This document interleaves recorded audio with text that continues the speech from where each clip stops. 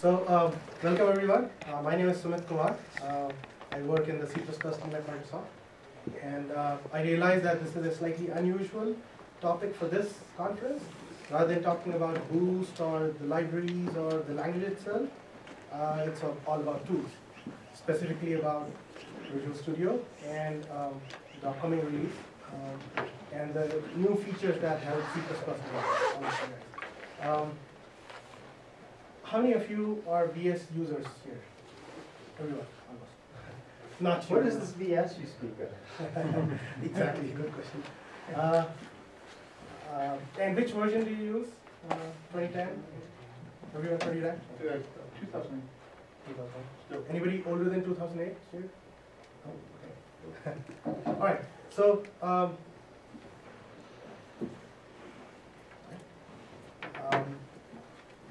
so the way I'm going to do this, there are not very many slides.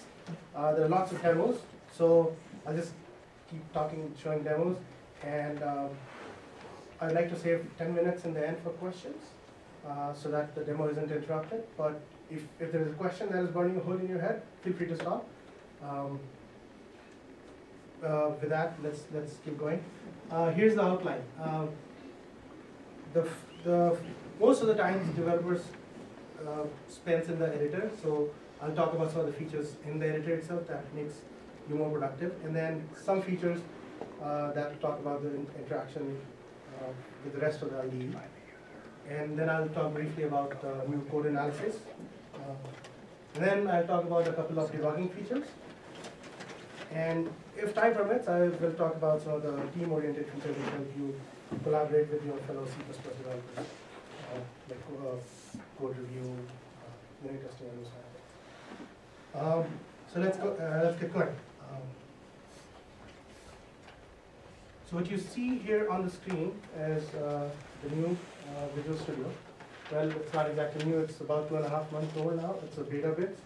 The next public release is about to come later this month, I think.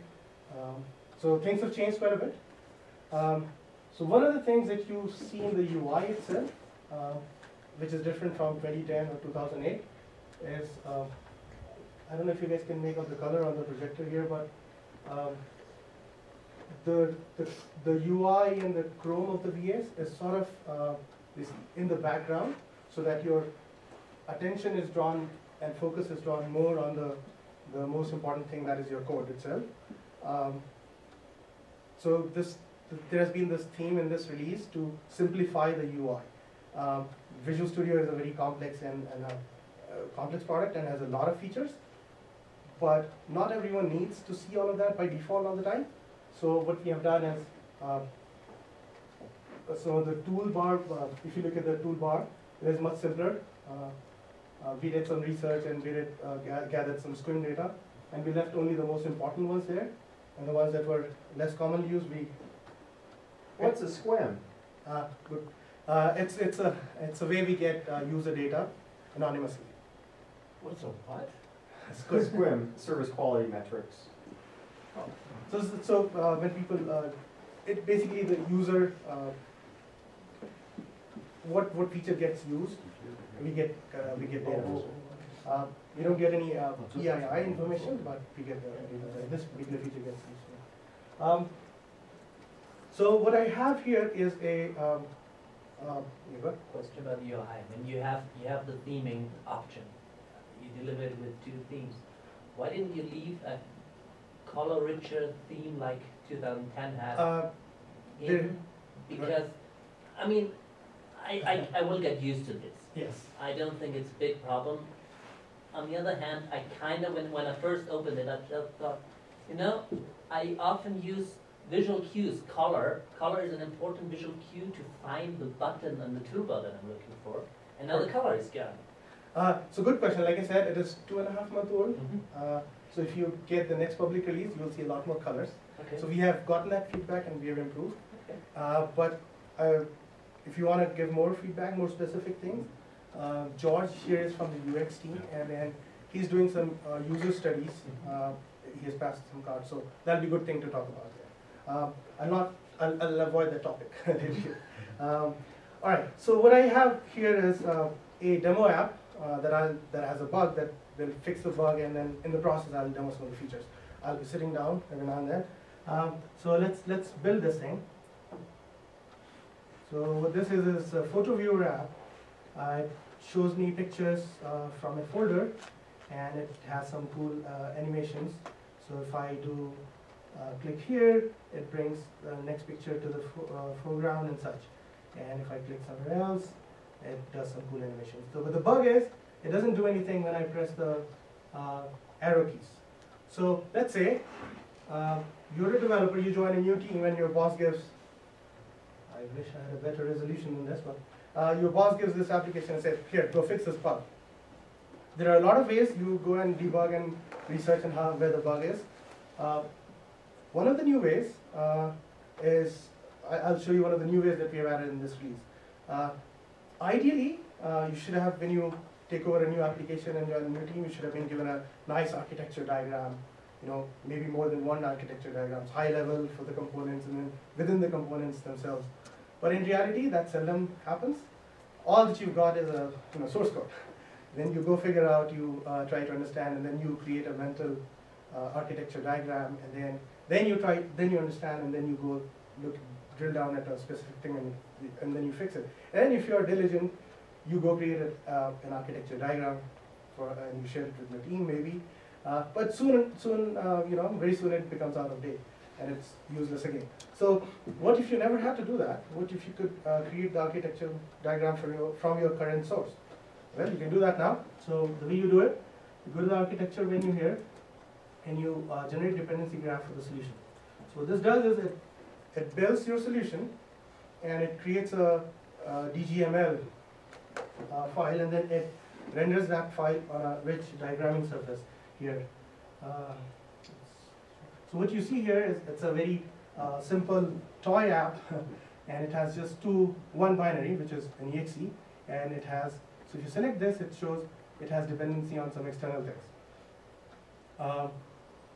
You can expand this particular binary, and it shows these are some of the namespaces in it. You can expand these namespaces, and so there's legend here. You can modify things, and it shows what it is, and you can add your own stuff. But let's just get this out of the way.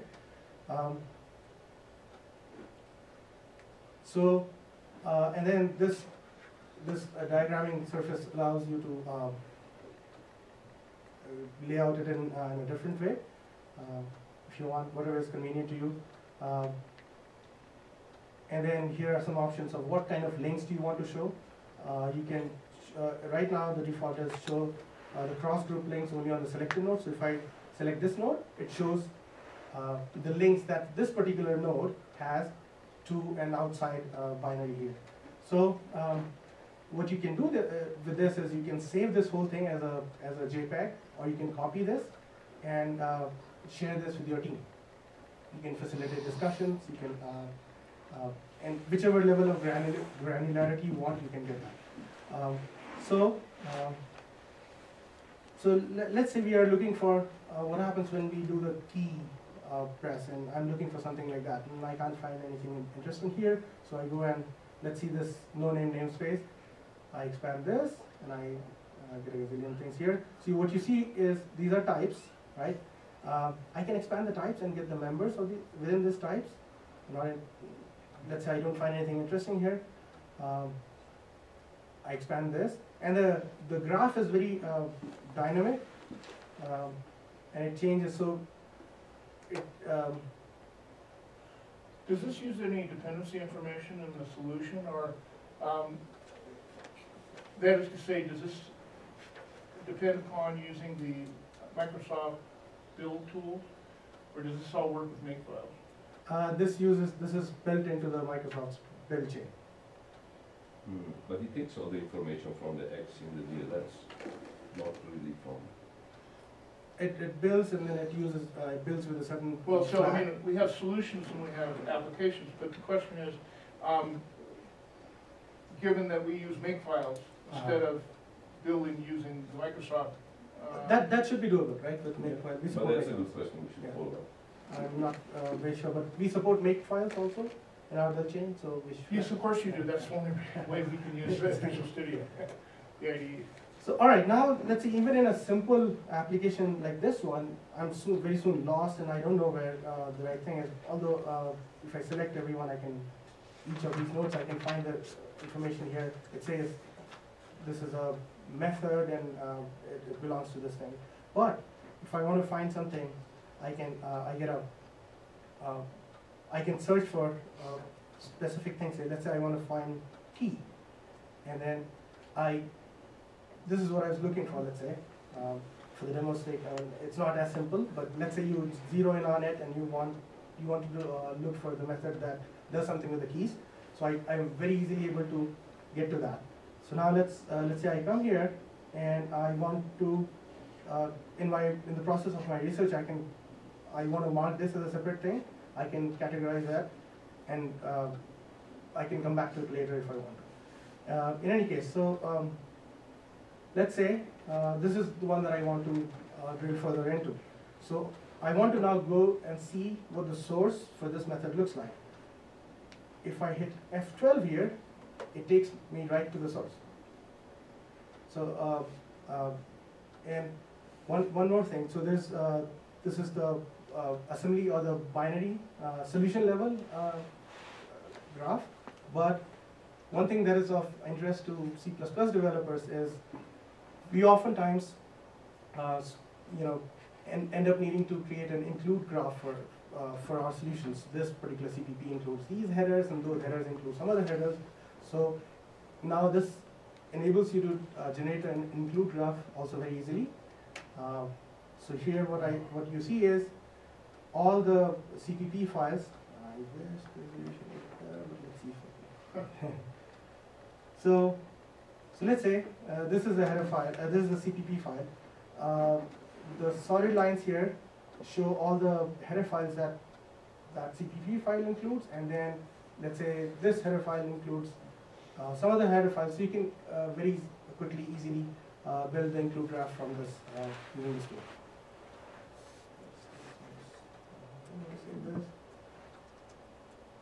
All right. When you jump to definition, you knew to hit F12. What if you didn't know that? Is there a GUI way to yes, get there? yes. So let's just build this thing again. So let's go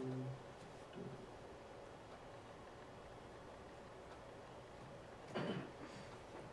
So let's say here, I can say go to. Ah, there you go. All right. So, Yeah. Right.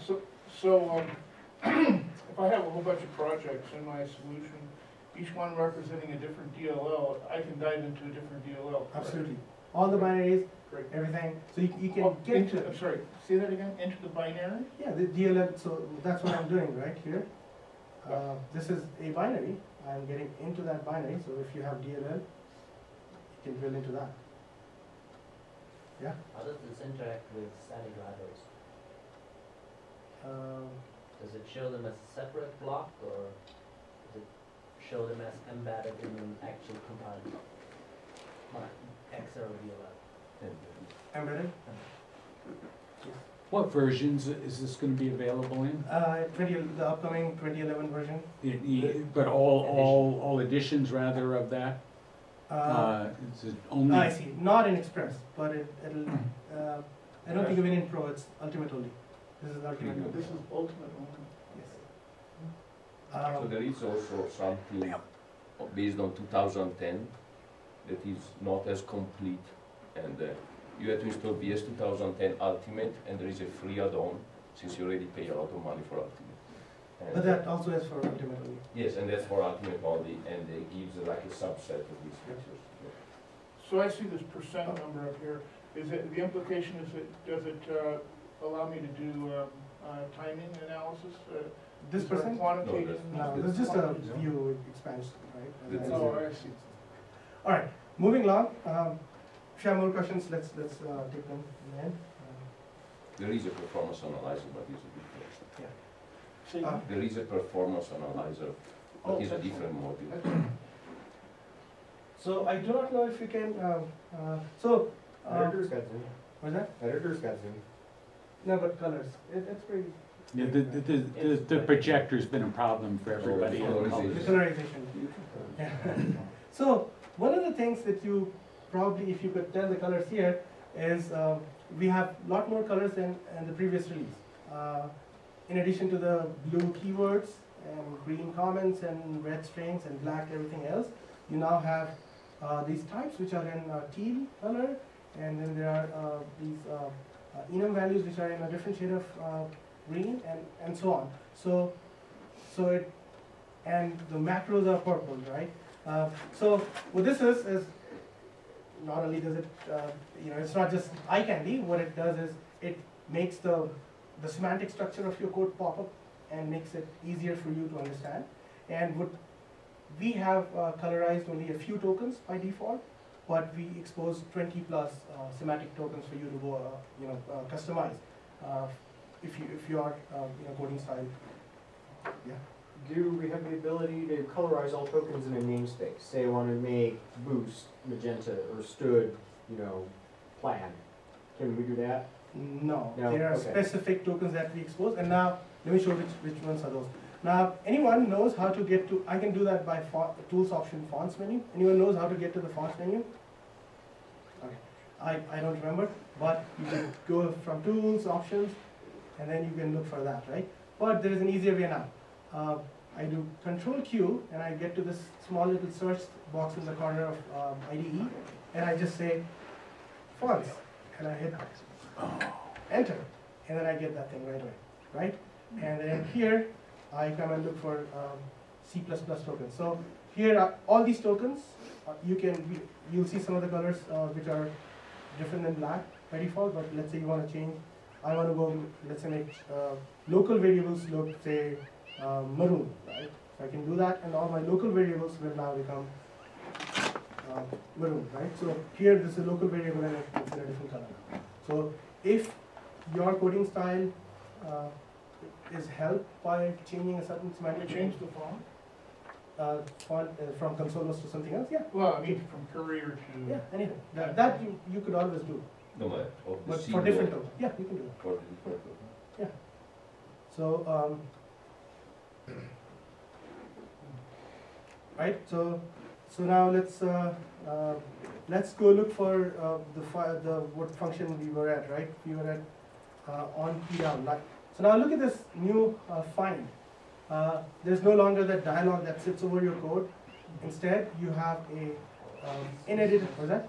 Or off the screen. Off the Like screen, a colleague exactly. of mine, the auto positioning kept making the dialog huge and moving. Exactly. So that was a bug. Off and the all that. screen. Exactly. None of that. Gone, right? Instead, what you have is an in-editor adornment, which is at a consistent location, always there, unobtrusive, doesn't hinder your workflow, and it is a little bit smarter. So as I start typing, it matches all the things, and it highlights those. And if I just hit enter, I go to the next instance of the match. So here, this is what I was looking for, and I'm here. And let's spend a couple more minutes on the find itself. So you can do all the things that you have, used it for the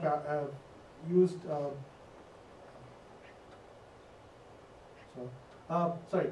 So you can do all find and replace and everything, and it supports the regular expressions as before, but the regular expression engine has improved a little bit.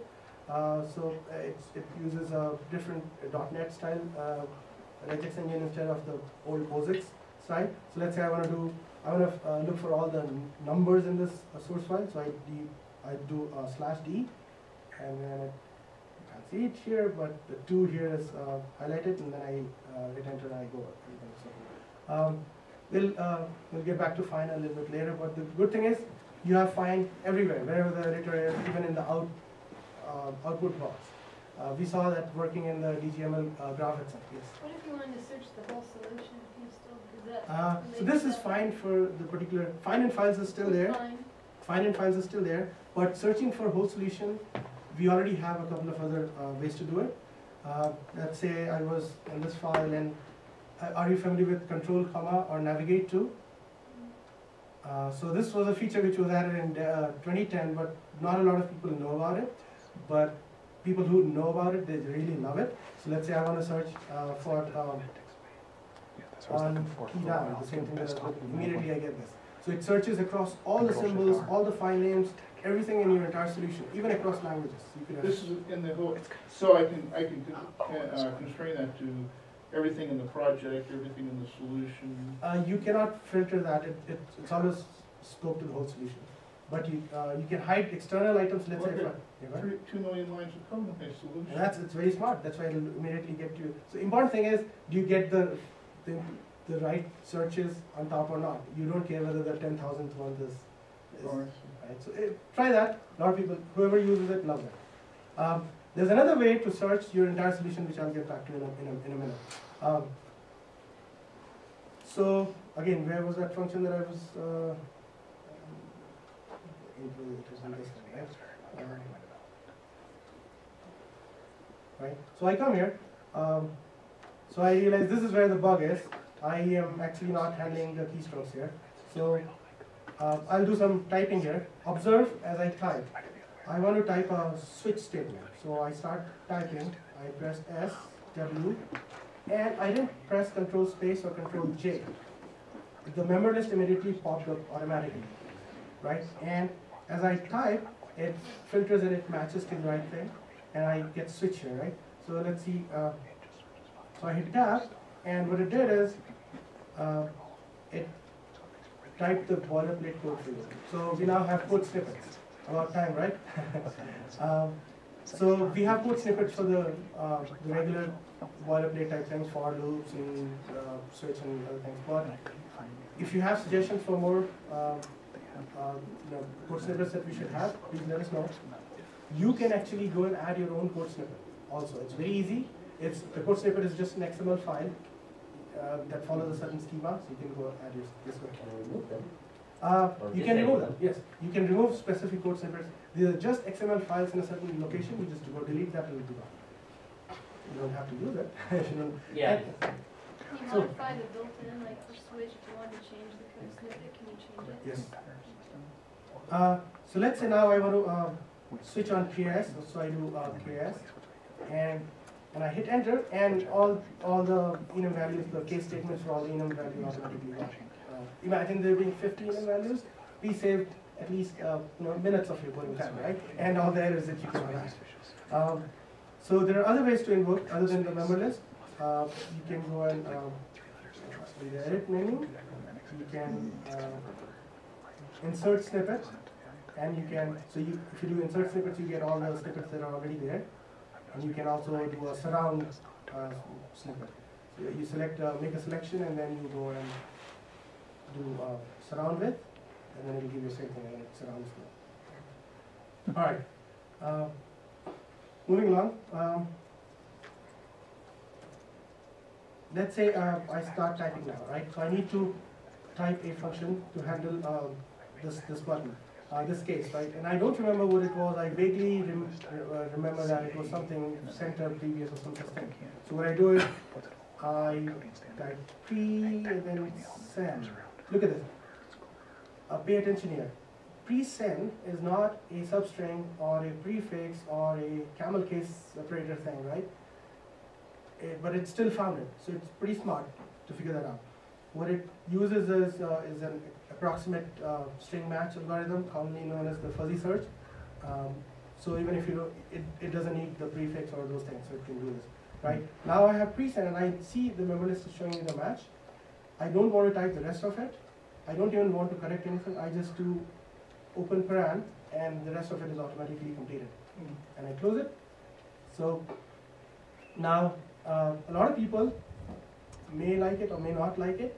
If you don't like this completion on a certain character, depending on how your typing behavior is, you can go and customize it.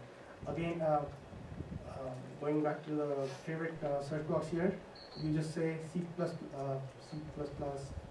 IntelliSense, like a type, right? And you get this menu. And here you have all the options that you ever need to make changes in the IntelliSense behavior. So this is where the completion character was. So if you remove open paran from here, it will not complete. or if you want to add some, a lot of people don't like this, especially if you do a lot of templatized code, so you can remove that. And the memberless filtering mode is fuzzy by default. You can change it to something else if you want. If you don't want any memberless filtering, so you can just remove it. So I have a specific question about IntelliSense. And remember, I'm not using 2010, I'm just using 2008, so you may have fixed it in 10. I've always had a problem in that I add all the libraries that I'm linking to the particular module I'm in, and it sometimes will find symbols in the other modules.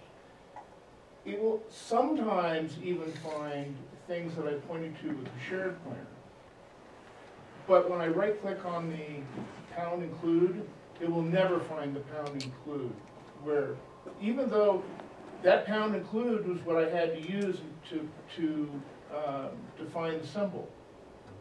In other words, the symbol's defined in that pound include, and it knows it because it can complete it. But it shouldn't happen. But having said that, there were a lot of bugs in 2008. 2008 to 2010, we have a whole new IntelliSense engine, totally different architecture. So in all probability that has been fixed, but if you show me after this or later, we can just try it out. Yeah, okay. So let's go to some more typing.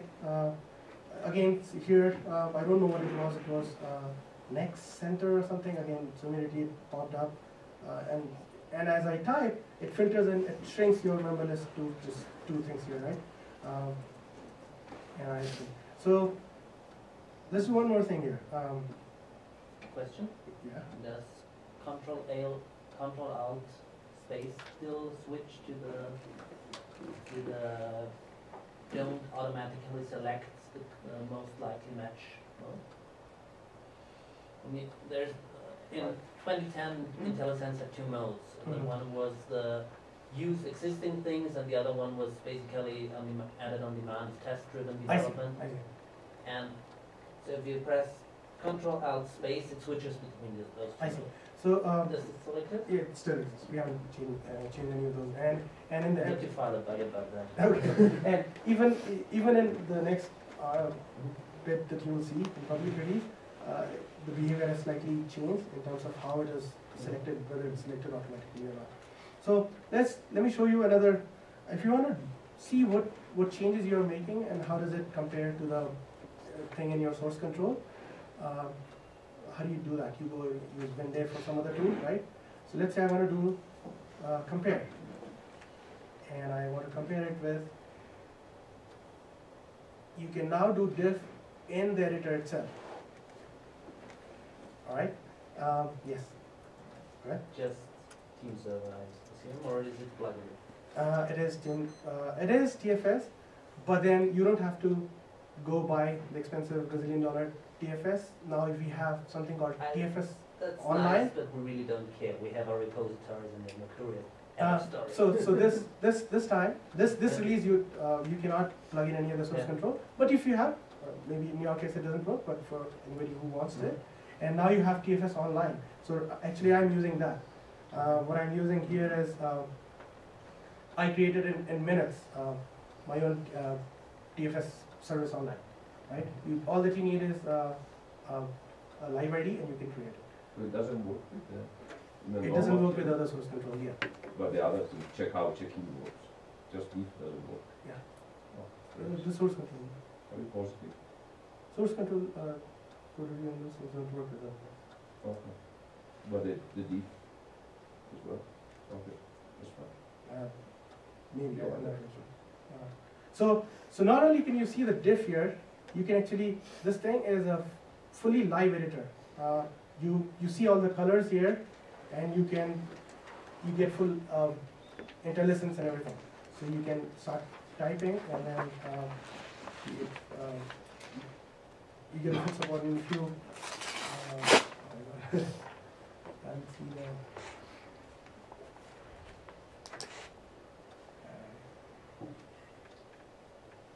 Here you can see the inline mode if you want, and you can see side by side and all that, right?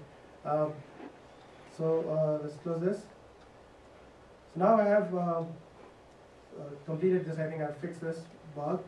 There's one thing that I didn't talk about. So if I put my cursor on a particular symbol, all the matching references are highlighted, and I can navigate between the matched references using a keyboard shortcut. And this is not just a string match, it is actual references, right? So let's say I have case, let me just prove that to you. If I say I enter int ks equal to 10 right outside, and I select this, it only matches these two things. If you can make out so it only matches this case and it does not highlight this case. Now let's say I comment this out and then I select this, then you see that this is now highlighted also. So it figured out that, so it's not just string match, right? It's actually proper references. Now by the way, you saw that the color changed here from black, from maroon to black. So that's another way semantic colorization helps you in debugging. So let's say you were expecting a local variable there and by mistake you commented this out. Immediately you can tell by looking if something's wrong.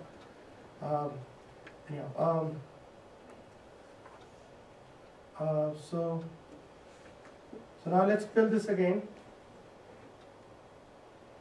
And hopefully this bug should have been fixed.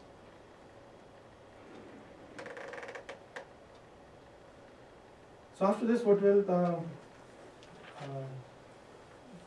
do is we'll look at the Solution Explorer. The Solution Explorer has completely changed. Let's get to that after this builds.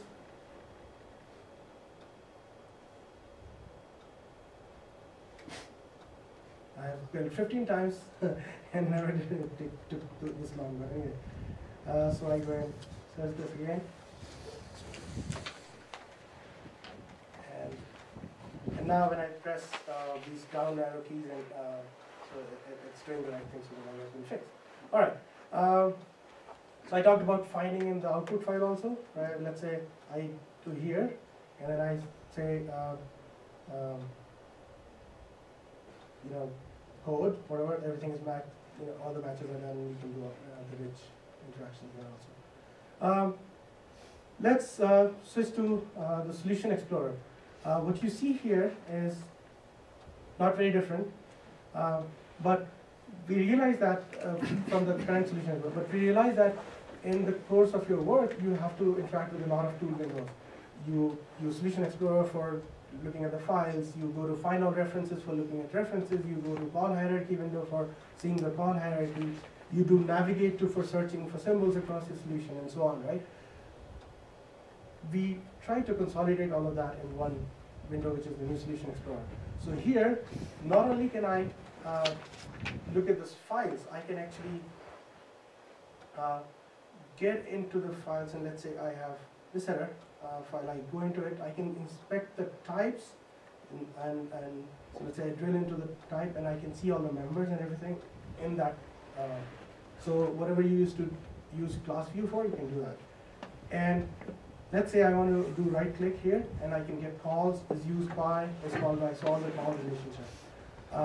One disclosure here, so these three relationships may or may not be supported fully by the time this thing RTMs. We found some bugs and we're trying to work on it, but it may or may not be supported.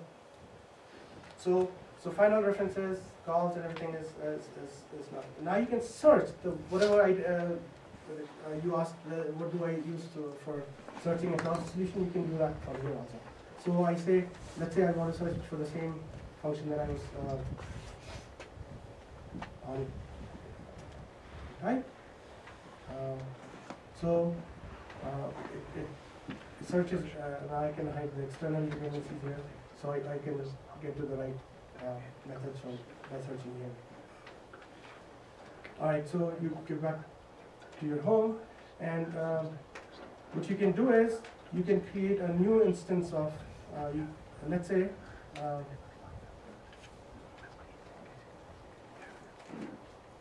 I can create another instance of Solution Explorer if you want. And then let's say I want to zero in on this particular thing in this instance and something else in this instance, you can do that. So let me show you some more things that you can do with the document management. So it will be a little bit hard for me to do it. in this resolution, but I will try to simulate a multi-mon environment. So let's say this is my first monitor, and so I tear this out and I put it in the second monitor, which is this part of the screen. I can tear this another file, and I can tear this out and I can dock it here, right? And then I have, let's say I create another instance of Solution Explorer, and then I dock it here as well. So it is almost another instance of Visual Studio for you, even though it's just one dev and running, right? And you also get the arrow, it shows up as a separate window, yes? Can I open the same file in both windows here? Yes, you can. And then, so when you're done, so you could be working in one project in here, another project in here. It's not You a can do that. project. I want You can to do that open with one 2008. source file. Yeah, yeah. Mainframe Let's try that. I'm not very in positive. both. Let's say I have this thing here, and I get it, and I put it here, and I open this again. Now you got it. Just same file there. Why would you do that? Because I do it a lot. Sometimes I kind of do, refactoring or code moving, or just, I have two functions in a file, and I want to look at one while I write the other. And I mean, I've got the splitter for one, but I prefer having them side by side and not on top of you each should other. use the diff, because- integrated diff now. That actually works in You use 2008. split They like do that a lot. Yeah, vertical split split you can do vertical. that. You can Yeah. split vertically I now. can split vertically, But you- okay. I'm not 100% sure. Yeah, I was gonna say, I think you can do it, it just, at least you always have been able to do Yeah, it, you split just, you can always do that. I No, just but don't you can see how. split like that, but no. Yeah. Usually it's a mistake when I do. the select, yeah, now split vertically. Huh? Sorry? Yeah, Start a split and you should be able to switch the split, right? Split. Is that this one? Click on the tab, Vertical. That's right. We can. So what was the sign showing? So here's your two screen thing, right? So and then you close the Solution Explorer, and then if you control double click here, all your files come back to the get docked in the original thing here. So now let's say I have tens and hundreds of files open. You can now pin the specific files that you want to keep open. And so now all of those new files that are open, they'll be open somewhere else. And the files that you are interested in are always in this one designated location. And if I want to do close, close all but pinned, I can do that. So everything else gets closed. Yes? Just a comment on mention multi-monitor support. It's hard to underestimate, or, overestimate how important that is Yep. to me anyhow, and I think a lot Yeah, of developers absolutely. that. So actually a feature request for that. Let's talk about that right after this. All right. Sumit, are you going to show the cool, I think it's new left-right thing when you're debugging? If you debug and you step in something, it opens up the file on the right Yes, side. yes, rather that's than an animating? excellent, good question. Okay, cool. So I let's say, actually like that. all right. So I've closed all the files, and I am in this solution, right? In this file, and in the solution, I now go to the next one. The next file open, but I don't see any tabs for that. The file is opening in a reusable area in your document 12 called Preview tab. As I go to the next file opened there.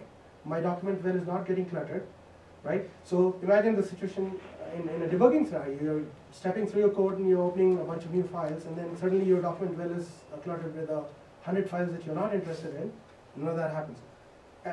If you notice, when I did F12, the file opened in this tab also. But if you're wondering what happened to the history, all the history of the file is maintained here. So you can go back to whatever file was open, right? And as soon as you, let's say I type something, we understand that you are trying to interact with this file in a more permanent basis, so we promote it to what is called a permanent tab. You could have also done this by using a button here, just say open this, and then it gets promoted to it. Right, like this. So we talked about, yeah, go ahead. Can just, at one point when you were typing, what's the name of the feature where it real time detects you've made an error and puts a little squiggly red line under it? Right, that's the IntelliSense live errors. The squiggles is the more. The squiggle thing, Yeah. the squiggle feature. I find that incredibly useful. It saves a vast number of compiles. Thank you. Yeah. And you know what powers that? That's the EDG from Well, it. that's, okay, Yeah. that's my question though. It works great as long as, I mean, basically what they've got going is two compilers under Yes. there, and as long as the two compilers agree, it's fine, but there are cases where you'll get a squiggly red line and you bang your head trying to figure out what's wrong, and then you say, well, I'll try a compile anyhow, and the compile works.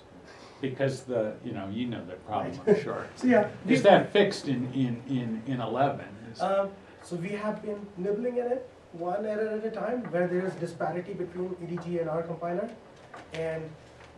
but have we eliminated it completely? No. We still have Because it's it. not just one bug, it's every time the Did compiler you show shows the it. feature? Oh, the live error? Oh, this is one of the coolest things. Is this, I mean, was this a 2010 thing? yeah, This is one. it's Oh, right. 2010. Yeah, it's incredibly cool. Yeah.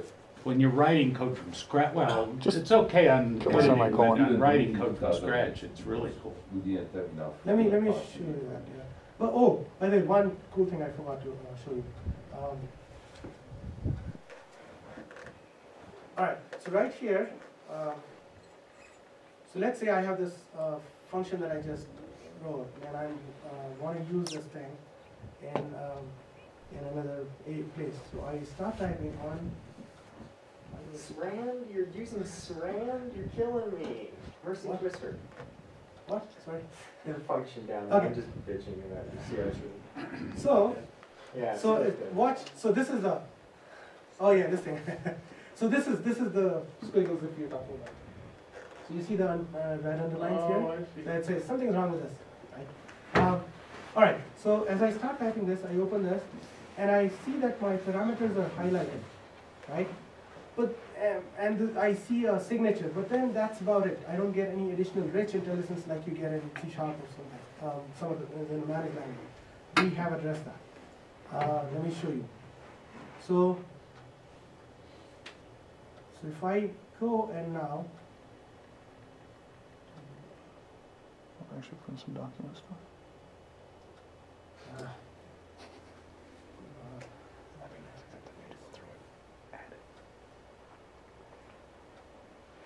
So right here, I go and add this comment in the rich XML doc comments format. Let's just, to prove that it's live, let's change this. Say boost on fear, right? That's the comment. So now I want to use OKD, let's say, right? And I get the thing. So now look at this.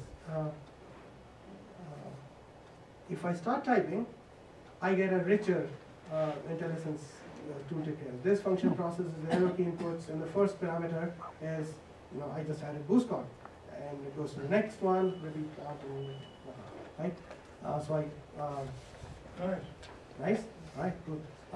So for the people who are the library developers here, if your library is just a header-based library and all your implementations are in header, like most of the Boost libraries are, if you just write your comments like that, the experience in the IDE will be vastly richer. Yes.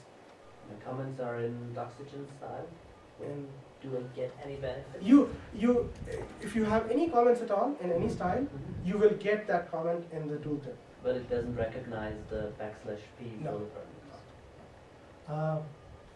Is there any way to move these blow comments out of the main chunk of source code? Like, can I have all my beautiful Yes. code up top and then Good question. horrible comment declaration at the bottom or something? No, Because the I see bottom. stuff in the concurrency runtime headers, and I, over my dead body, will we put this in the STL, like, as if it polluted the main source code.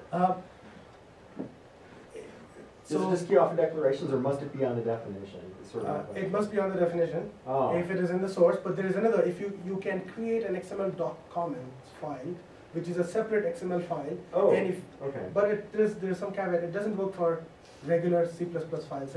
For WinMD based things or Oh, metadata okay, based that does things. nothing for me then. So there's an XML file which it knows how to associate it with a particular binary, and then it goes and looks for the comments.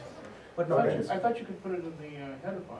Yes, you can put Put all if that you. stuff in the header What file. I'm wondering is, because go back to your comment.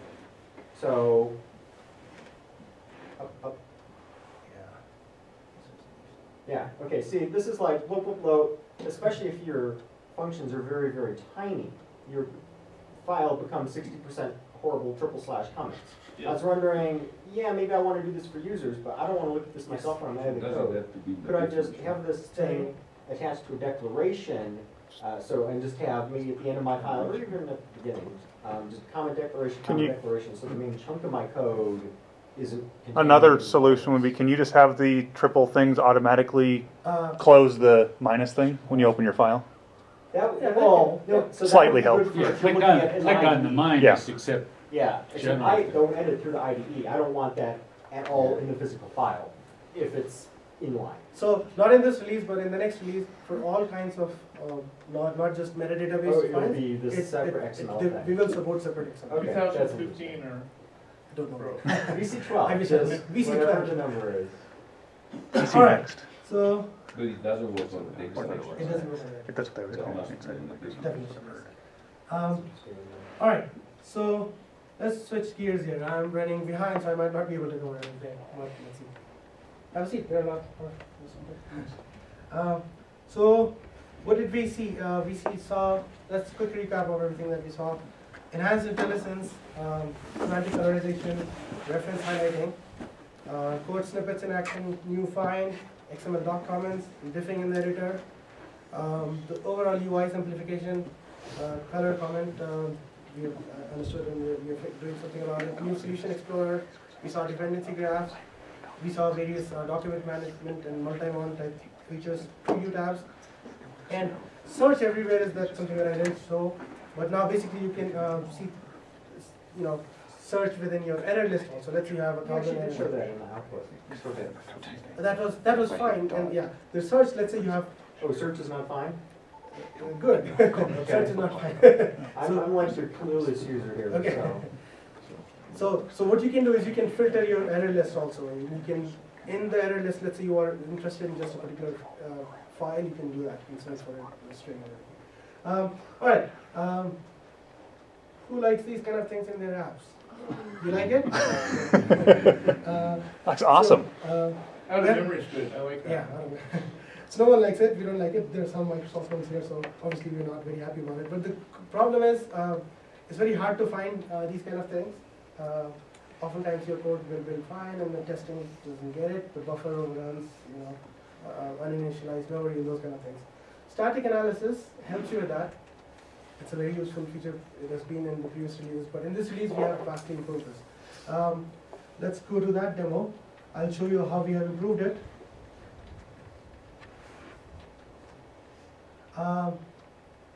So here I have a resolution again. So I just built it. It builds fine, right? But if I run it, I'll get a bunch of errors at runtime. So we have the analysis engine itself has improved. The accuracy of the engine has gotten better. We have added much more, other warnings and other errors that we catch. So it's much richer, and it's mandatory for within the products in Microsoft to use this. So Windows uses it, we use it. So based on what we find in our products, we constantly improve it. So in this release, it is vastly improved. In addition to that, it's much easier to use it. So what if you've used this in 2010, you got the analysis, just the simple error type thing, and in the output window, it was very difficult to understand why the analyzer thought that this was a problem. So in this release, first of all, it is exposed very prominently in the right in the build menu. You do run code analysis, and what you see is a separate code analysis tool window. So it has again search. I said search everywhere.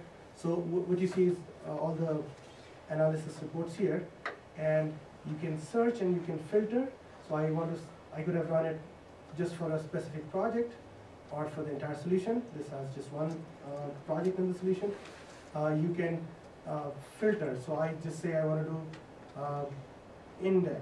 I'm looking for those kind of things only, and everything else got removed. So what happens in a real life project, you have hundreds and hundreds of things, and it's very difficult to wade through all of that and figure out where the right thing is. If you're interested in only your file or a specific thing, it's very easy to do it through this. So let's say this one. So what it does is it's a simple. I deliberately wrote this artificial code, and here buffer overrun type situation, it catches that. Another situation is in this code, I am dereferencing a null pointer. Even though it built successfully, it caught that. Not only does it catch that, it also shows you how exactly did it analyze that and how did it reach there, right? So it figure this out, and then it finally says, here is where I think. So it's now very easy for you to understand and fix it and do something. Yes? And the command line output, not just the IDE, emits all this info, right? I'm not very positive. Yeah. Because I remember seeing like Yeah. line 40, comma 50, but I Yep. don't remember seeing all of this, but I haven't looked at an analysis one. I haven't tried that recently with Okay. other things. Yes?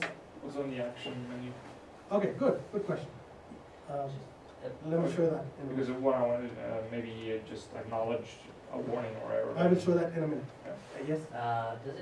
Does it take into account asserts? So if I do at the function entry, an assert entran is larger than 10, so that branch could never be taken. Would it? Yeah, assert is only debug, right? Yeah, but I mean, I could I say actually think I don't that's, care about that it's not possible in release version because I'm gonna I catch it. actually believe that the assert will make analysis happy, because as I'm remembering, if you use the CRT's assert, even in release mode, it will expand to the special analysis assume macro that tells code analysis, hey, go assume this thing is true because the user told me to. I'm like 90% sure that the CRT does I that. just know what Clang does, and Clang static analyzer takes an assert as Assume. the user as basically at the assertion point. It says, hey, it might say, hey, but I know that it definitely will fail. But if it doesn't know that, it's going to assume that it's passed. Yeah. And the keyword for static analyzer is assume. So Stefan might be right that we just folded into the macro. Yeah, there's a So special, I'm absolutely certain we have this analysis assume incantation. I'm also absolutely certain that we use it in the STL in various places. I'm like 90% sure that just the CRT plain old assert macro will emit one of these. Of course, you can use it by hand, but I'm pretty sure you would have to go look at the Yeah, thing, and don't so that- memorize the CRT. Okay, I have a feature request. And this is very dependent on what, it's the extreme for multi-monitors, but you go down to a small laptop or something. I want to be able to toggle line numbers on and off. I want a button to toggle them on and off. I do not want to have to go into my options and find the editor option. Okay. Good. We'll consider that, but with this new quick launch thing, it is substantially easy. Just say line number. Right? Yeah, no, that's, but still, if I'm doing it repeat, and I'm Yeah, in I get it. situations, what I really want to do is do it like in presentations and things like Yeah, that. I Control get it. KK, you mark the line. You control KK. No, control the line number, show line number. Show the line number. Yeah, We have buttons for everything, why not that? Good. But No button, we'll add that. You can probably easily do it with a macro. that are not there. And now assign that to with the shortcut key. Bad news for you. I remember I only use the Express version, the Express edition, and so I don't have some of those No, I'm saying tools. I did not play a role in removing that. Yeah, You guys have removed macros What? Yes. from the editor? Yes. You're kidding me. No, it doesn't support preprocessor, man? No, not that one. Visual Studio. Visual Studio. Editor macros. Yeah. IDE IDE. templates, it means something different to these IDE Stab me in guys. the heart? No. We just showed you. Squeeze the left arrow in the hand? All right, answering your question. So what are the actions? So let's say I looked at this and I don't really care if it was a false error or something. I can suppress this right from here in the code and I'll never get that error again. I just introduce this on pragma warning and this thing went away. Sweet. Suppress is new. No, it's actually not new. It's not moving. No, we've had it ever since analyze. It only works for analyze warnings, and it's a single line. It says shut up the next line. Oh. So it's not like a whole single line. And it doesn't work for compiler ones. I don't believe it works for the 4000 series. There you do need to use single line. That's another example. Let's look at this. We have a SAL annotation guarded by, so we're using here, right? So, and this particular variable was supposed to be guarded by that, and I'm not doing it right, so I got this thing, this condition. So all that I have to do is I remove this and put it here. So let's run this again. Yes, sir. Did the SAL guys in their infinite wisdom extend this to string mutex, or did they only hard code Win32 critical sections and maybe consort? I'm not sure. Okay, I'm suspecting the answer is no, because nobody ever asked me. But maybe the answer is yes. So I rebuild this and I am analyzing this again, and now the thing that I suppressed, I don't see that. The grace condition has been fixed, so we don't see it. All right. Are you going to mention the best thing about static analysis? The very best thing? All right. The fact that it is no longer a premium plus. It is now Oh, yeah. shipped in professional, which is the not $1,000 SKU. Not only that. And a subset of it is an express Yes. for free. Yes. I never thought they would do that. So, yes, thank you. So everything in UI and everything is supported in Express also, just the rule set is slightly smart. Are being able to draw margin lines, I forget the name of the feature, is that in Express now? Line numbers? No, there's been a feature for years. It used to be so hidden because it was put in there just for me, but every other editor in the world has had this since I don't know when, that you can draw a grayed out line or at a certain column, and you use that for meeting coding guidelines. Yeah, you can put it in, but you can't do it through the user interface. I actually have that in 2000. Well, no, wait, they changed it. In every edition, they changed this. There's a You know. secret reg key, right? I Yeah, remember you asking me about there is this. a secret reg key. They nuked it in like 2010 or something stupid. So They nuked it. Yeah, they really did something stupid. I'll have to in get 2010. back to you on that. It actually seems good. I would use it myself if I use the IDE because Nincomer's got an 80-column restriction, and I constantly blow past it.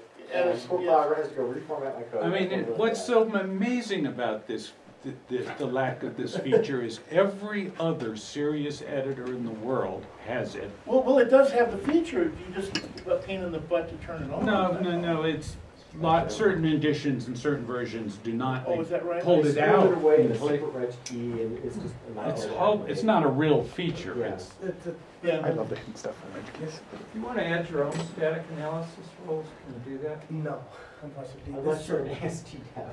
No. No, you cannot put the rules in the box itself are very, very rich. You can customize which rules do you run, not. You can select, you can create your own rule set file, but you cannot add your own. Yeah, Yes. this is not like being driven by an XML file. This is a real compiler yeah. that yeah. is essentially emitting these high-powered warnings. So. Is it really going to ship with all caps in the menu titles? Let's avoid that question right now. It's So I it's don't know. shouting at me. I don't know the answer to that. Why? This isn't fine. I have a question about code formatting. I know in C#, it's kind of cool. You can like go to the top of your file and open bracket, close bracket, and it formats it nicely for you. And it never works for C++ because it was never added. Is that ever going to be put in? So we have done a lot of code formatting related fixes, but Because I could write a really crappy function that's all bad and just go close bracket and it fixes it all in C#. so you can do Control KF. Control Yeah. KF will do that for you. Will it? But yeah, Control KF has always been there. Oh, Just highlight a section, Control K. That'll format. But then there are other things that C# does that we don't do. We haven't done all the formatting related changes in this release, but that's something I want to do. One more question and then Okay. we'll switch to something. For the static analysis, I know we've had problems with other static analysis tools. In our code base, we have a certain type of assert that they don't catch as exiting the system and being a path that kills it. Is there a way to add in anything like that with the current static analysis that's in there? That's good. Assume. It's, I forget the spelling, I think it's underscore, capital analysis, underscore, assume, underscore. We've got it in a few places in the STL, I can actually find it pretty easily. And it's documented somewhere. You just need to add this to your assert macro, maybe under an if-def NSE-ver, and then that'll tell the static analysis tool. Okay. That your thing is Or I think we have an assert function, so probably just put it down inside that function. Well, if it's inside the function, Mhm. the static analysis will not go inside the function, unfortunately. Oh, it won't go No, into the one? It's not. But your Okay. assert's probably going through a macro anyways. Yeah, I'm not sure exactly how it's being set up, but That's a hard task. All right, so switching context here. So whenever we talk to customers and ask for, tell me what is the most valuable thing in VS for you, debugger almost always is at the top, right? If not the only thing mentioned. We've added quite a few enhancements in this release also, but I'll not talk about everything. I'll talk about a couple of specific debugging features, especially for parallel and GPU debugging. But before that, I have to, how many of you have heard about C++ AMP here? C++ what? AMP, good, you haven't heard about it. So it's few. All right, so what I'll do is I'll do a quick primer about it. So all of us have heard this story, the power of heterogeneous computing. Here's a slide from NVIDIA that shows applications in different domains have had orders of magnitude perf improvements by leveraging GPU.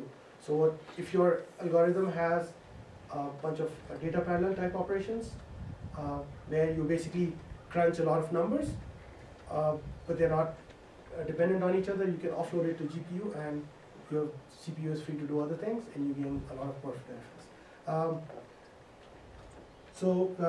We ran a DirectX space simulation, which is a simulation of a dynamic system of n bodies interacting in the influence of each other's gravity. And so this is a very commonly used example for data parallel algorithm. So what you see here is that we are using all the 6 cores of CPU.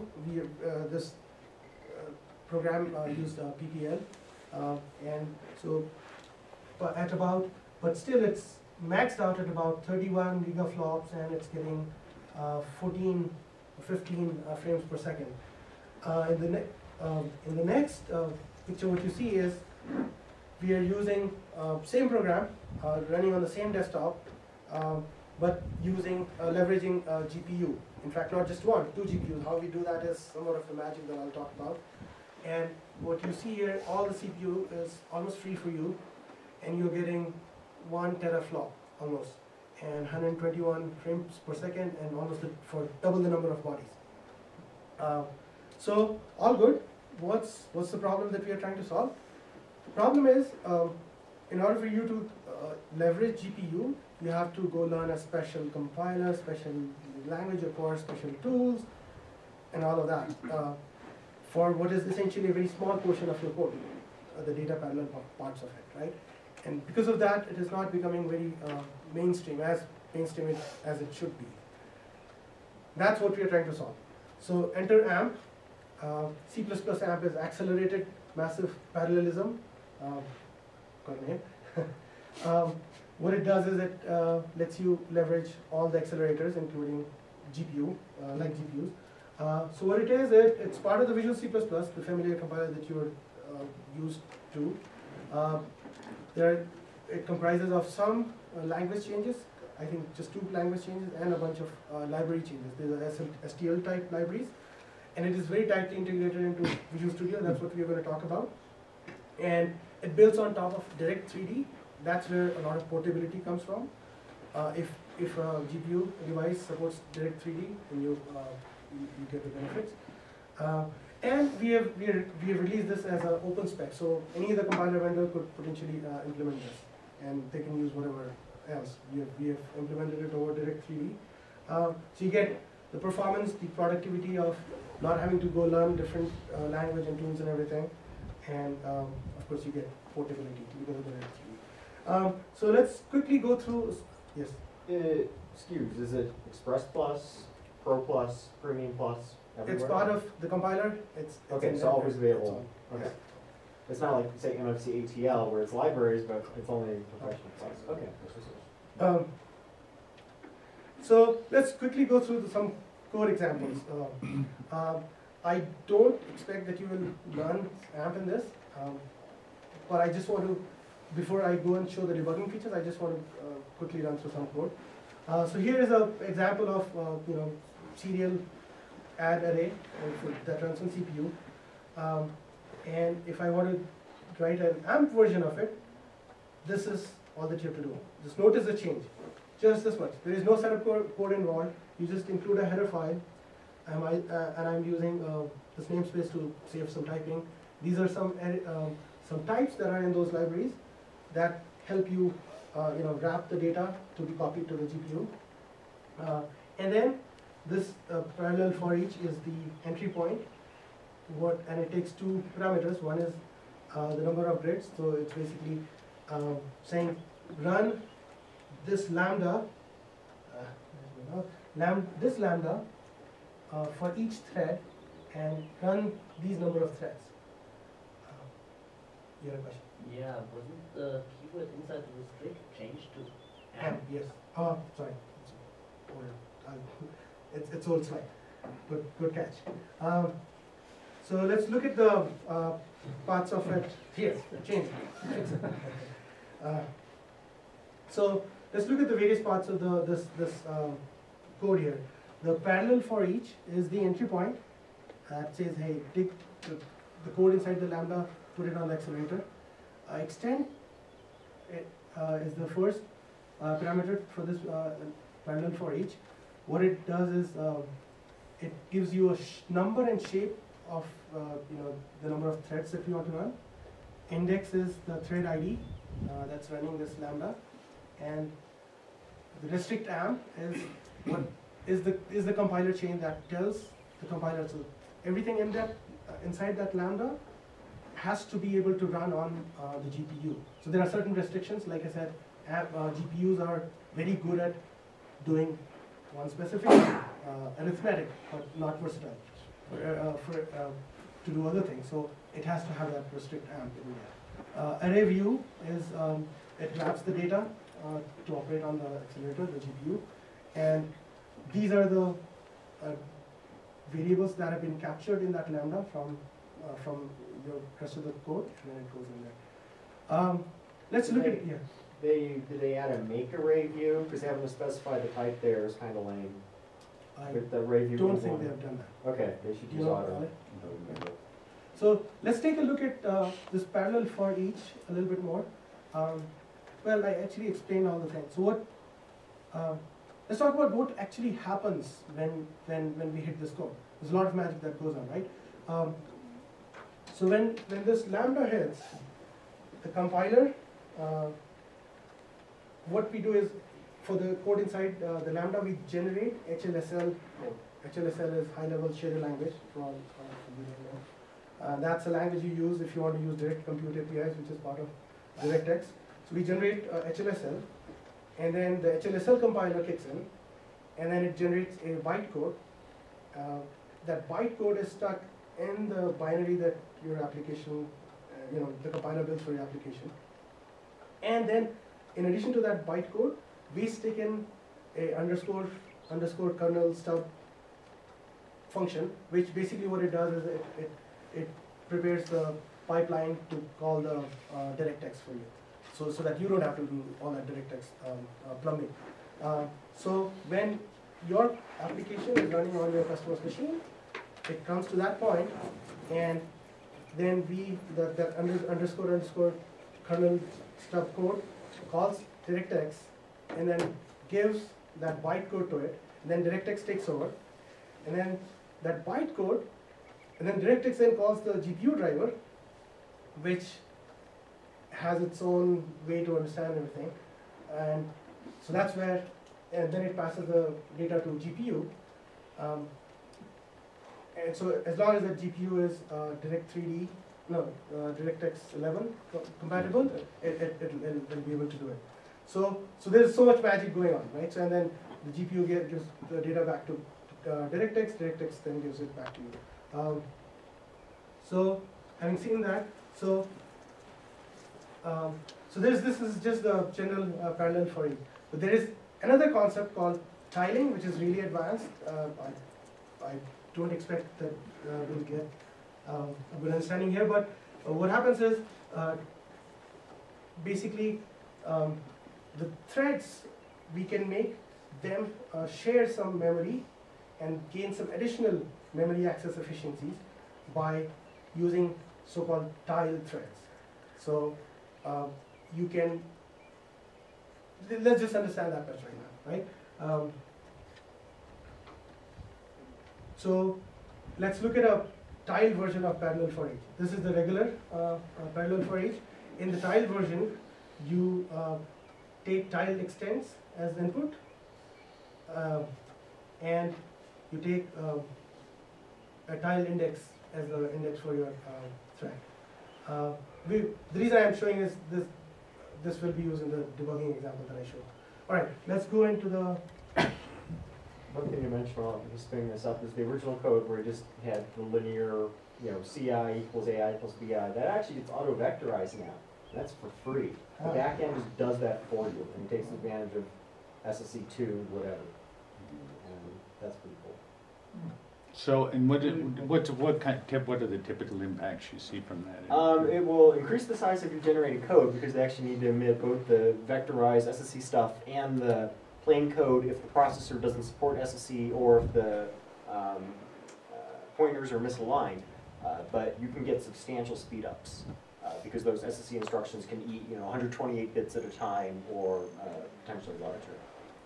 So. Yeah. Unfortunately, as of RTM, they will not interpret pointer-based loops, so like STL-style loops where you have while P equals begin, P not equal, N plus P. That's just a technical restriction because they see that pointer increment, and to them it looks like incrementing an address by 4, and they only handle increments by 1 right now. But that's an active bug. They know it's killing the STL, and they're going to do something about it in the future. All right, going to the debugging features, right? So this is a simple matrix multiplication program, just one source file. In the main, I call matmul amp function, which is here, and it has a parallel for each. It is using a tile version of parallel for each. It says 16 by 16. That means there are 256 threads, and I want to use 16 tiles of 16 threads each. And this lambda calls a doit function here, which is this, and so that function also has restrict amp on it, so that's why this can be run on GPU also. So it doesn't matter what the code does, but the important thing here is with all the magic that we talked about under the code, can you hit the breakpoint is the question, because it's running somewhere else. So let's try that. So this is the resolution.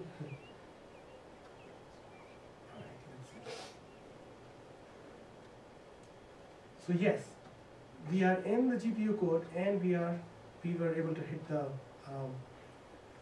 breakpoint here. Say that again? Yeah, we will. Let me get to that in a minute. But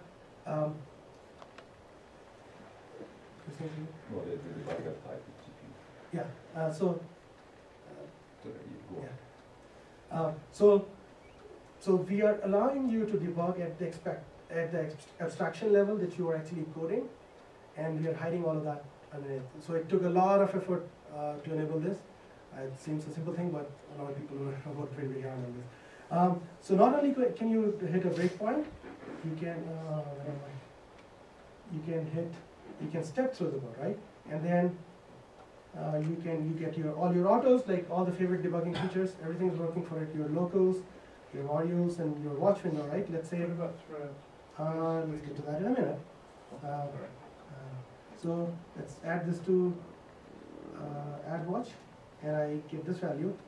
You can add this whole expression to it, and you get the value for that also, right? So now you want to see what's going. So which thread is in?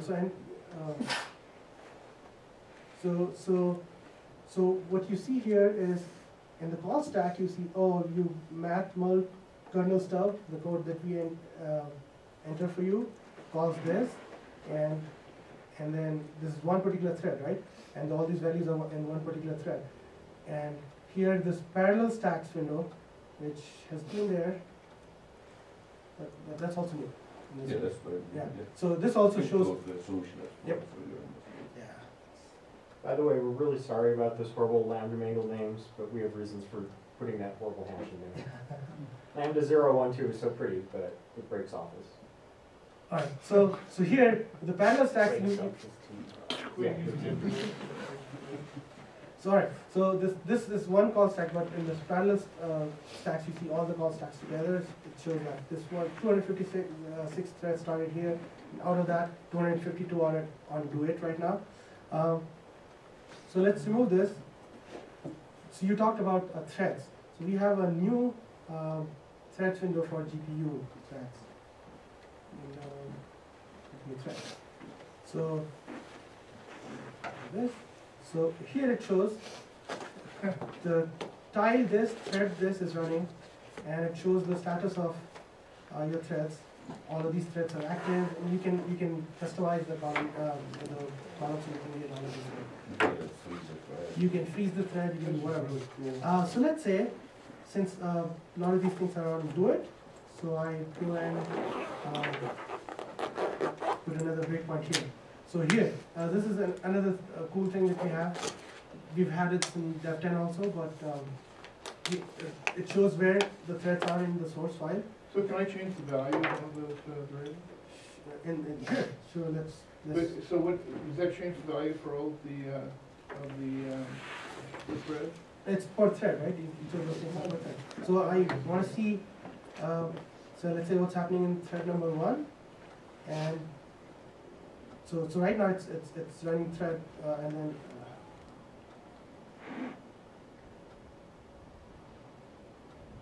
it goes to that thread, and all my locals would have changed. Now it's showing that thread ID and the value of sum in that thread, right? You also have the parallel watch.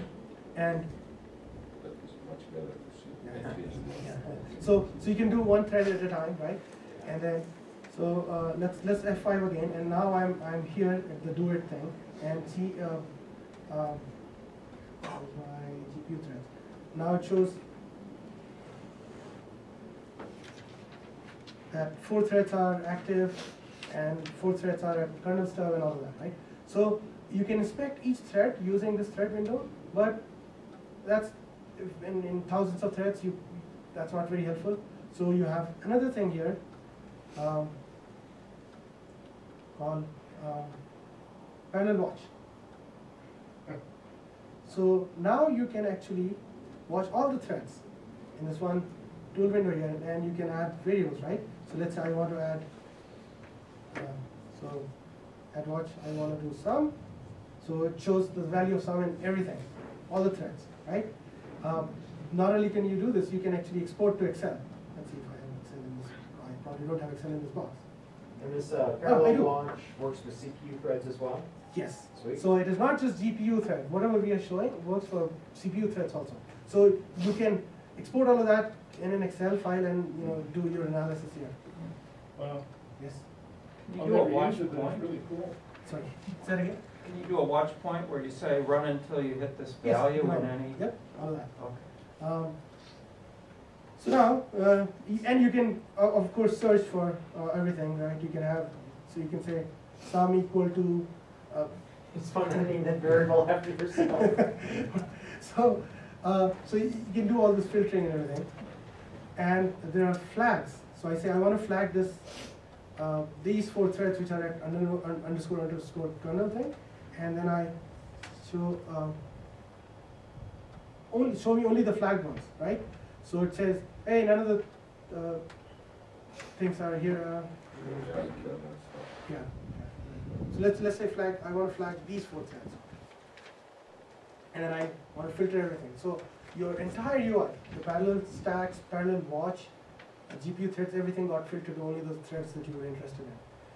So you can do a lot of those things here. It's full, everything, all the familiar debugging features that you like, plus some more. And they work for both CPU threads and GPU threads. One more thing that I want to show is, And it's a new feature, so a lot of feedback also is very useful, yes, right? yes.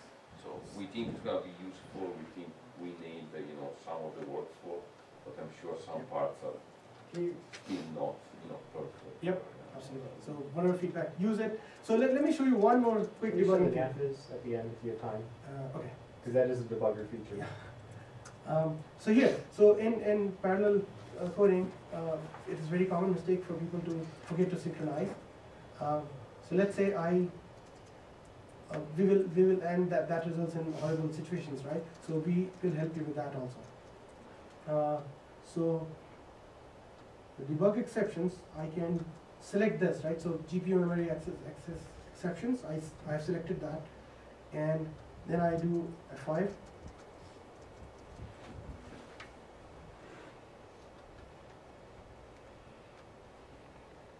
So it's here, and I do F5 again, and I get this exception. So I say, hey, there's a potential race hazard, and you can go fix it.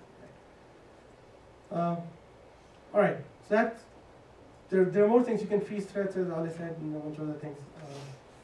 Please try it and give us feedback.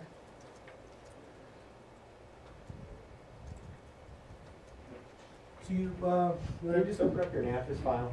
There's no need to like debug something. I just open up your Windows Explorer. If you can find the start button. It's like C program files, x86. No, it's not under the x64. Under x86. Visual Studio 11. I usually just scroll on the left one. Common 7, packages, debugger, visualizers. Okay, actually go up one, please. Okay, so if anyone was at BoostCon 2010 when I did my visualizer presentation, there's this autox.dat, that's the old style visualizers, those are bad. In this visualizer subdirectory, hey, there's all these new files like stl.natviz. So open that one up. Actually, VS is fine. Oh, this is interesting. Oh, it moved to extensions? Oh, because you associated it. I should use that. Now do we have visualizer for BoostCon order in there? No, you can write. You can write visualizers. We actually don't know the representations of Boost.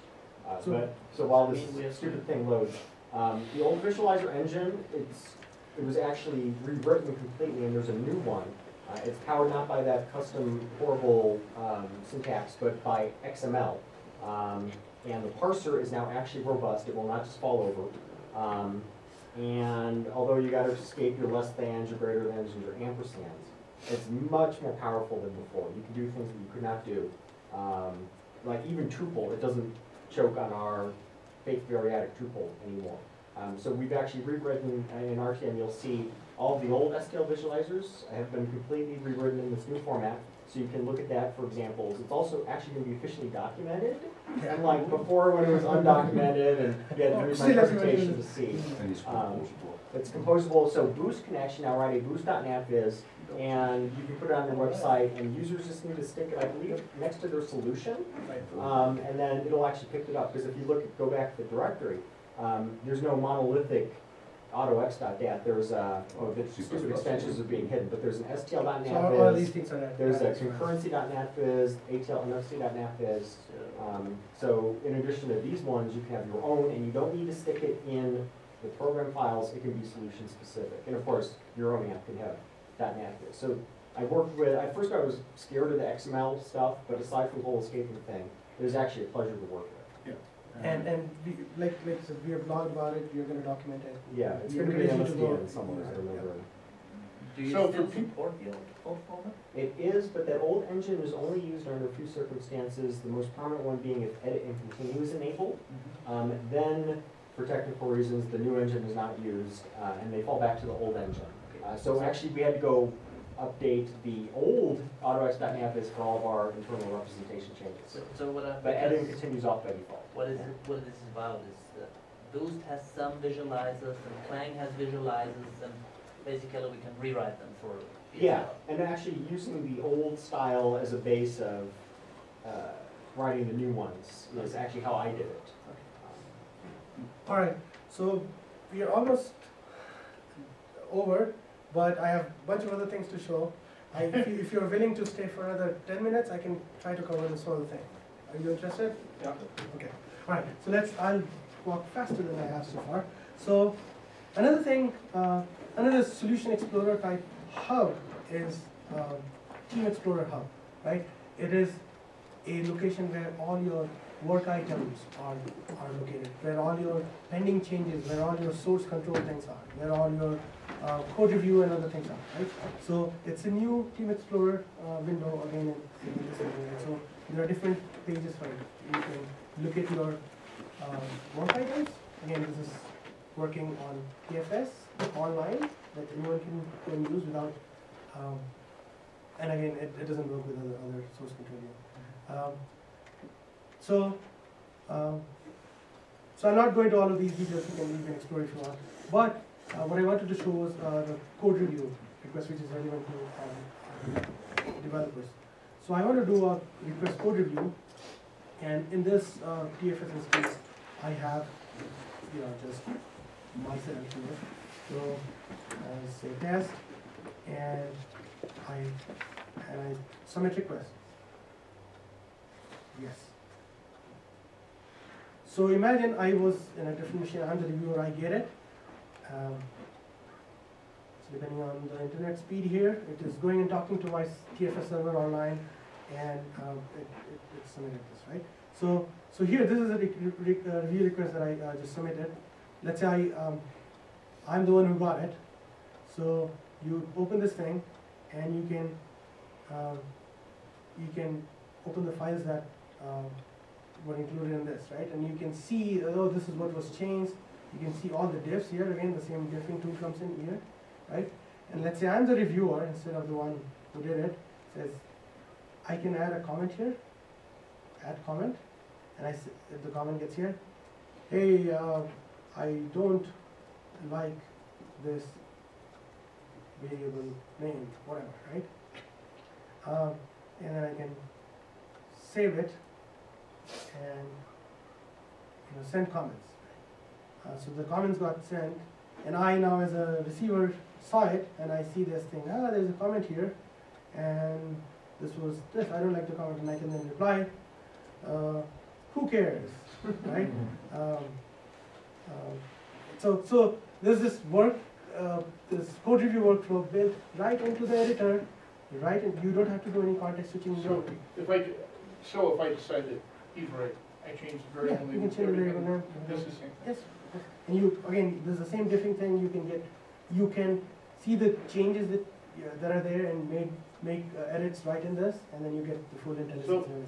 On our system, we have potentially a half a dozen solutions in a single scope of a single body of code work. So we can have as many solutions, as many files as you want. And you can associate work items. Let's say with this change you're fixing this particular bug, so you can drag a work item from the work item thing that I just showed and say, yeah, this fixes this. And then you can make some changes here, and then I can. Do you have any integration at all with version 1 or any of the Scrum tools? Version 1 of Scrum tools, what do you mean by that? It doesn't matter. That's the answer. I don't know, sorry. So, and then you can check and write from here, right? You can double check, yeah. And also, it's part of the, the other offering, all the Scrum, Bugzilla or any integration with any of that stuff? I don't remember. We can check though, we follow up. Okay, great. So you can edit, you can do check-ins and everything, right? So Doesn't let's really see. matter, we don't have any integration now. Alright, so in the interest of time, I will not show more of these. There are other things. I'll show you some unit testing support that we've added in this release. Can I get? Alright, so I will not go add the code because we're over. So what I've done is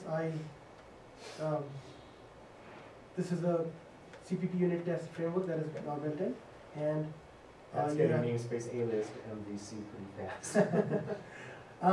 and so I can add a new unit test. There is new unit test template here, so you can go and add this thing here. And I added this task. So this application is just a simple calculator application, and all the functionality is in this file, and that's what I'm testing. So I'm testing add, for example, and so I have written this, and you can annotate your tests with these decorations like. The test owner is boost, and the priority is 2. Sometimes you don't want to run a test for whatever reason. You can add test ignored and those things. So now we have a new window for unit tests right here. So here you can manage all your tests. And you can run suppress and again search everywhere theme. You can search and filter. How do you specify the test? So this is right now I have just one test. Let me just build it.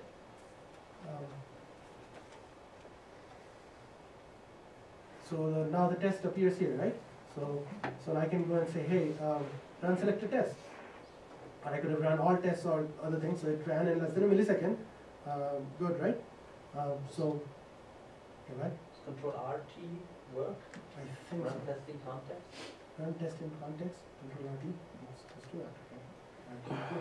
which is, you need to get, not This one. control, it's control RT, and you need to be within the code of that particular test. I do not know. Here, that's Yes. it. Control RT.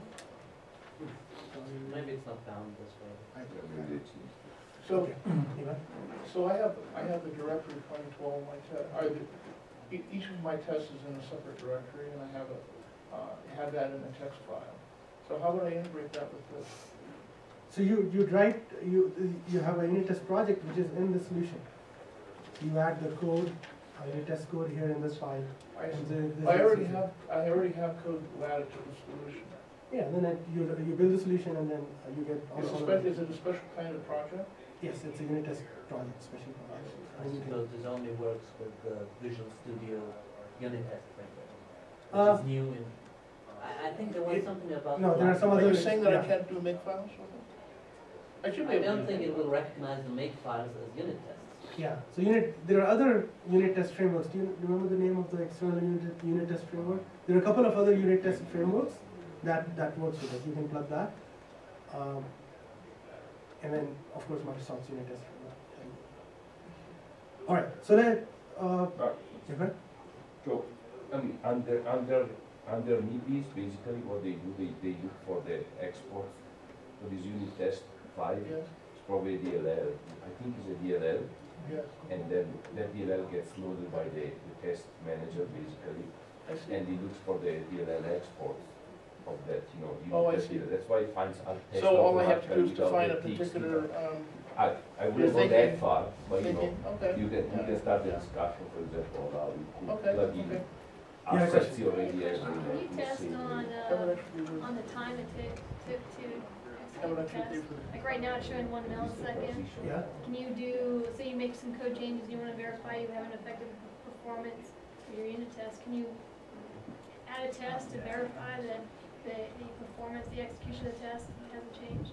I do not know if we don't have any built-in support for that. There, you can probably write Like a another time test. thing.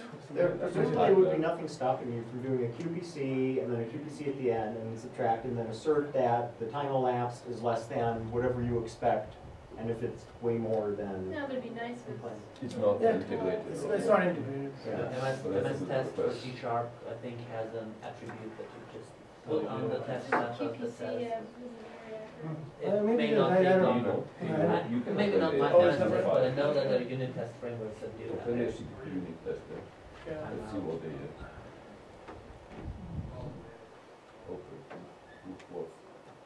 What are you looking for? Oh, no, there's something.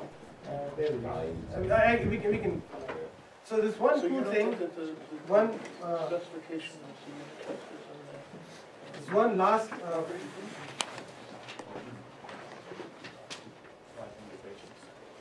if I can show one last thing, then we can. So now you have, let's say, hundreds of unit tests that you've run, and you want to analyze code coverage on that. Now that has also been, how do you do that today? First thing you do is you go instrument your binary, then go run a separate code coverage run, and then do all of those things. None of. Plunge to my knees. So you do, just run here, we do the instrumentation on disk for you, create another version of that file, and then we run it.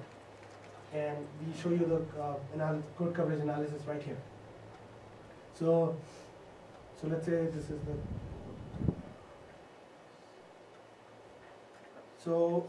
this is the DLL that we were testing.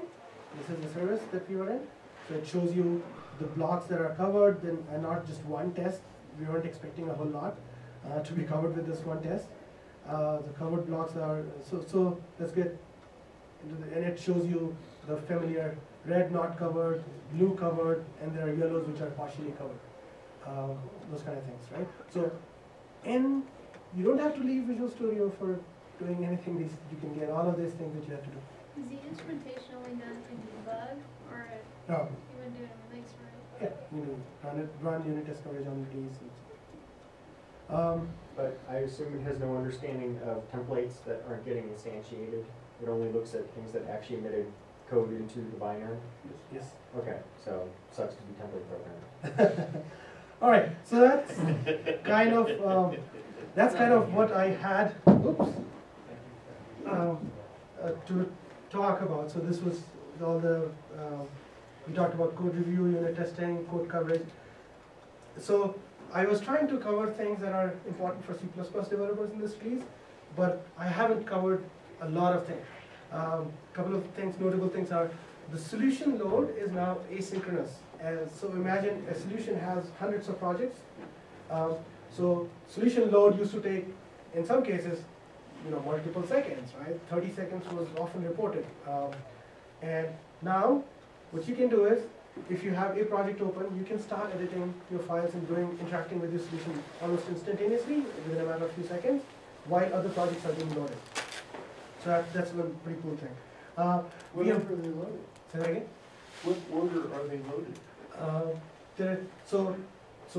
The project that you have open, that'll get that, and all the dependent projects get loaded first, and then I don't think there's any order.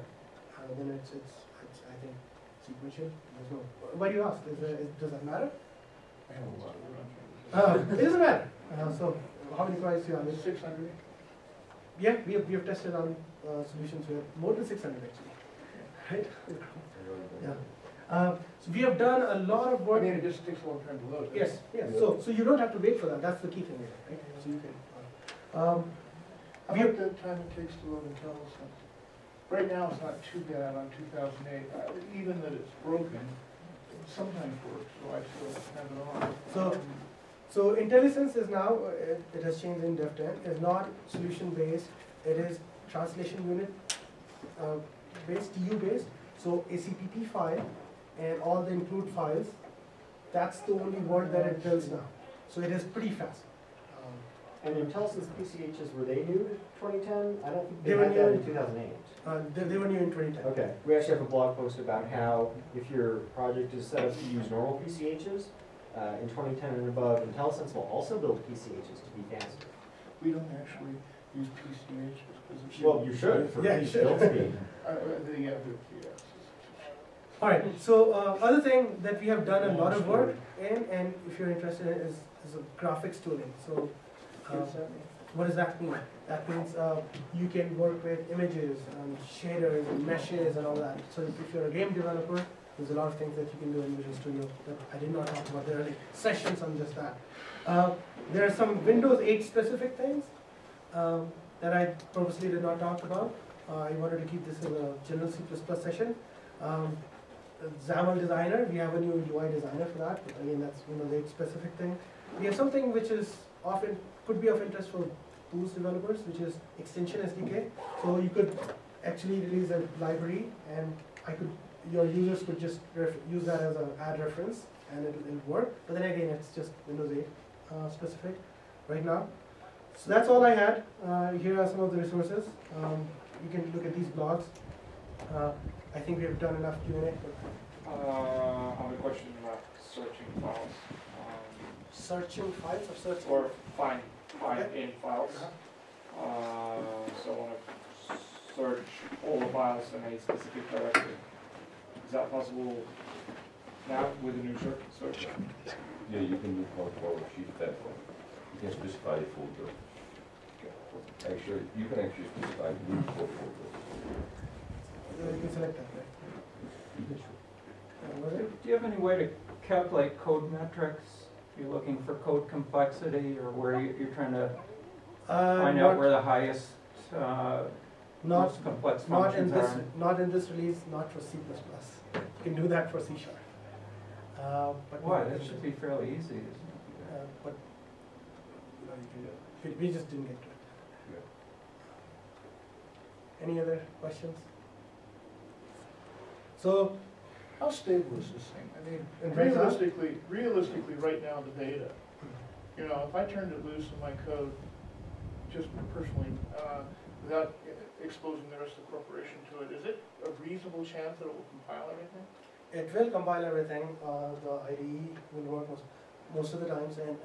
But if you haven't done it yet, wait for a few weeks and try the RC builds. Those are substantially more. We have done a lot of bug fixes. We have made a lot of perf improvements. By the way, you can use the old compiler too, sir. So Oh, you yeah. don't have to change compiler, right? So you can just pick up the new UI, the new IDE. So with the all the And new use the 2008 IntelliSense, compiler? Squiggles, colors, all that, most of the things that Sumit I'm just shared. worried about debugging is mostly what I was concerned about in the use of the old compiler versus the new IDE. So in your case, It's been true in the past. I've used like 2005 IDE with the 2007.1 compiler. I have done that, but I was just concerned about this one. so we have Yeah, your done a lot of work in 2008. yeah. So we have done a lot of work to make sure that you can do multi-targeting, and there is round tripping. But unfortunately for you, it will not work because it's only 2010 and above. So let's say you have this Visual Studio 11 IDE, and you open a Dev 10 project, 2010 project. It will open up without asking you to upgrade it to. Oh. And Well, then so you I can- have no 2010 projects. It probably So- won't ask me anything. No way, you will ask you to update. It's what? For that, it'll ask you to upgrade. Yeah, if you're going from 2008, you gotta upgrade Yeah. their project. Okay, okay. Yes. And I have to upgrade the compiler. If you have 2010 projects, you don't have to technically you do a don't. conversion to load them into 2011, is that So what say you that said? again. Yes. If you have 2010 projects, you don't have to convert them No. to. You don't have to convert But to. 2008 you would. Yes. Yes. Okay. So the scenario here is, let's say you're part of your team is still on Dev 10, and your customers, for whatever reason, you need to use Dev 10 only libraries and things, so that you cannot upgrade to Dev 11 compiler yet. Well, But you still want to leverage the IDE and all of these features, so you can just use Dev 10 toolset. You have to have both the versions installed side by side, and you can use the old compiler, but you get all You the can IDE show the features. IDE where the tools are. actually, it might make sense just to go ahead and compile it with the 2010 compiler. It's, Because it's bound to be more stable, and yeah, then use the 2011 IDE. 2010 was a big leap from 2008. You can see how much work it is, but you have 600 projects, so I'm sorry. you have 600 projects, right? So it could be. Well, no, I mean, I have 600 projects that I have to work on now. I have many, many more projects than that I have to compile. So imagine you had Dev 10 installed on this box, which I don't. You just go and change this to V110, Yeah, 100. Yeah, And then- well, it'll actually say Visual Studio 2010 V100. Yeah, so you'll have a drop down if you had that thing. You just change So- that. And And that will basically point So I did everything have to one, the If I old wanted to keep them library. in both, I could. If I I wanted to guess I keep the could talk about 2008 project files intact, I couldn't do that, right? 2008 is actually a different project. It's not even XML based. Well, it's So just plain the old projects would stay intact, It's VSG, but the VSG moment project. you change something in a new project, the old project files are out of date. So we changed the project engine when we went from 2008 to 2010. So So does 2010 still use the old solution format? I use regex to generate my solutions in my project from a database, which is where our build system is based.